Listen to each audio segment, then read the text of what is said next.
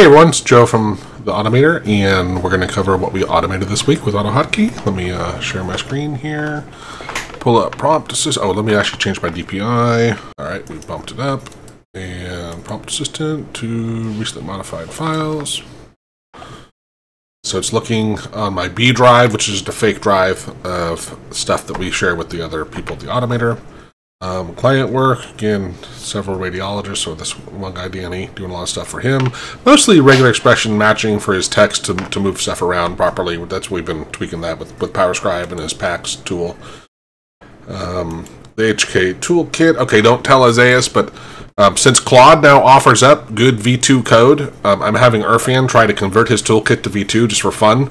So we're playing with that. We weren't telling Isaias because I wanted to surprise him, but we ran out of some bandwidth of using the tool because we're not a paid customer yet. But if you haven't tried it, Claude is amazing at converting stuff. So we're switching him over little by little, each one of the files, breaking it up.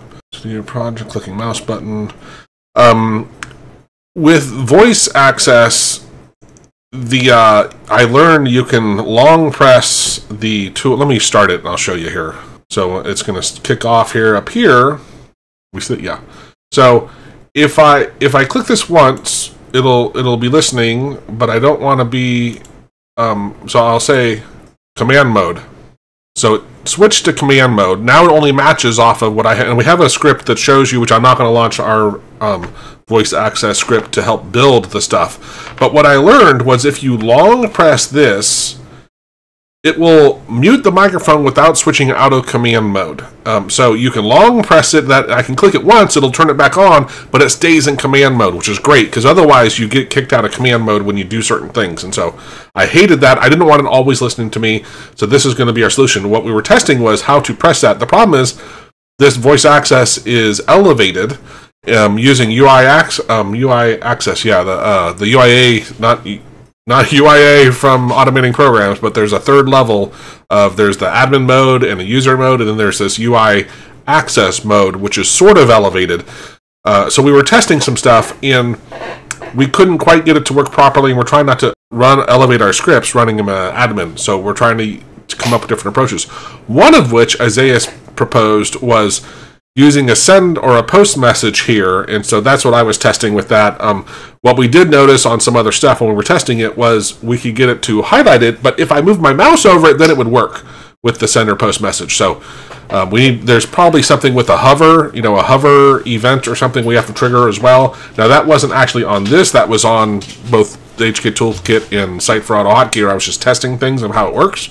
So that's what that was. One of the clients wrote me and just said he was doing stuff with V2, trying to use a Comm object, and how is it different? I'm like, it's really not.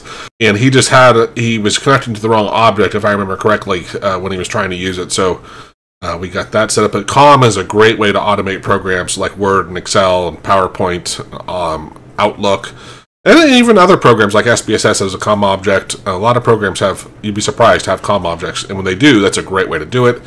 With Claude, we're working on creating an API to be interacting with it. That's how we were going to get around the bandwidth issue, because you can pay per API call, and so far Irfan was testing a lot with the API, and he spent like $2.20, and he was testing a lot with it. So it's really not expensive.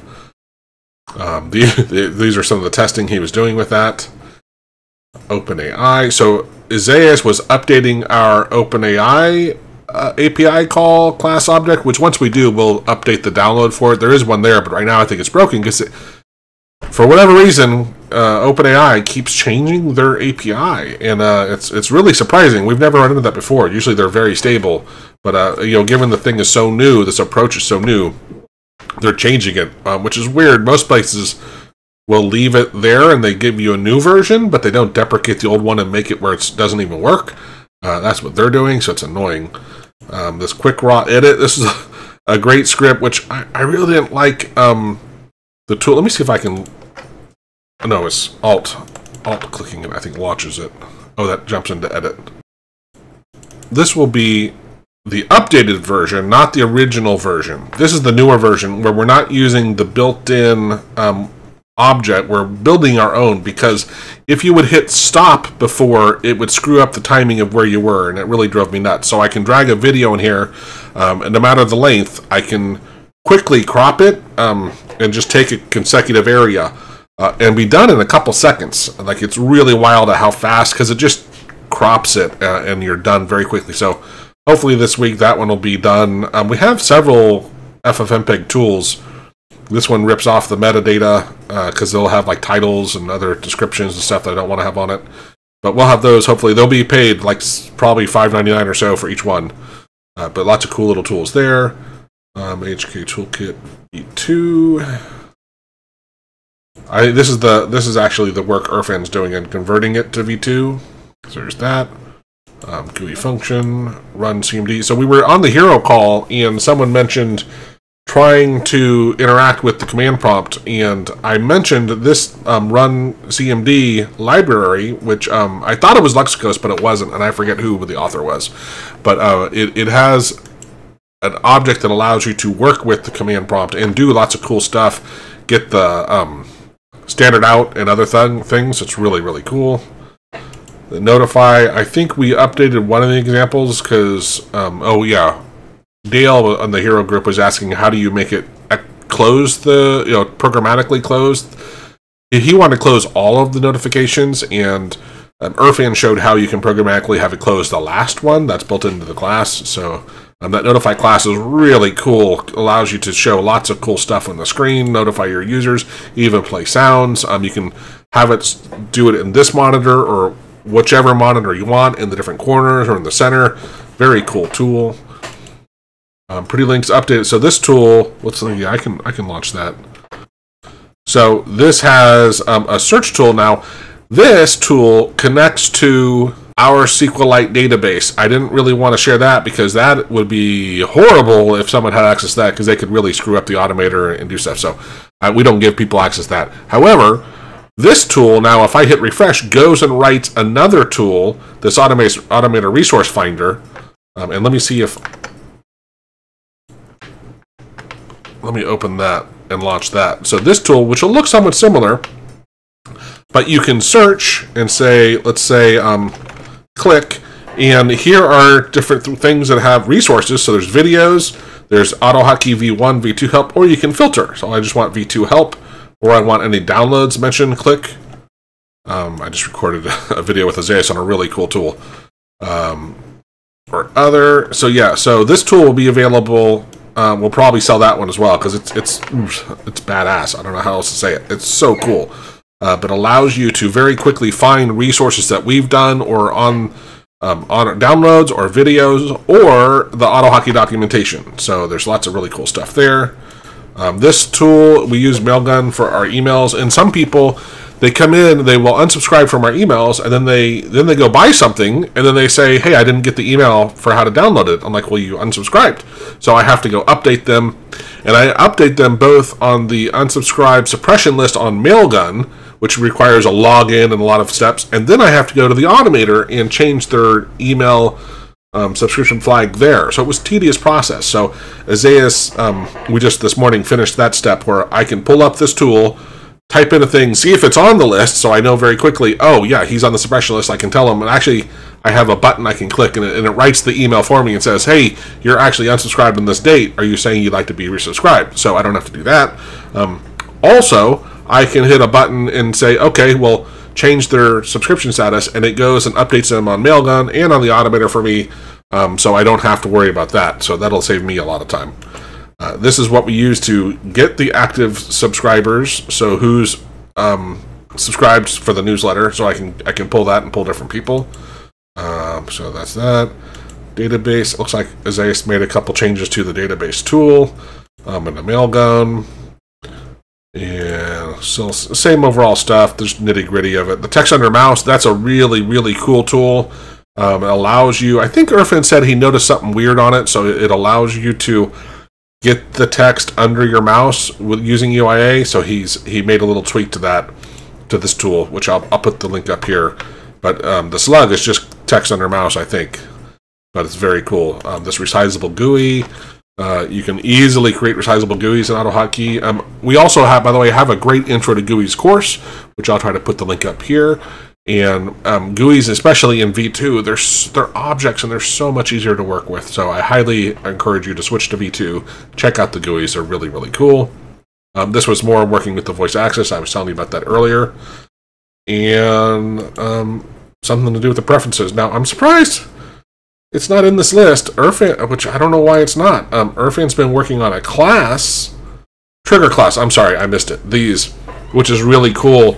Actually, I don't know. Example. Let me see if I can pull that up and run it. I'm not sure what it's going to do here. No, I don't know. Oh, well, it's running. Anyway, it allows you to very quickly write your own tools for choosing hotkeys and hot strings. So it will build. You can easily decide, do I want to have a mouse, a keyboard, a hot string, or just disable this thing altogether, right? So I'm going to say a mouse, and then when you choose mouse, oh, do I want it context sensitive? Yeah, let's make it on this program. So it does that for you. And I want the mouse to be the Windows left control, right? When you hit apply, it gives you the code to go do that. You put in your code. So it's really, really cool. And it updates. I can't easily pull over my system tray, or I show you, but it updates the information in your system tray as well. Let me see if I can do that. So let me hit apply. Let me move this over here.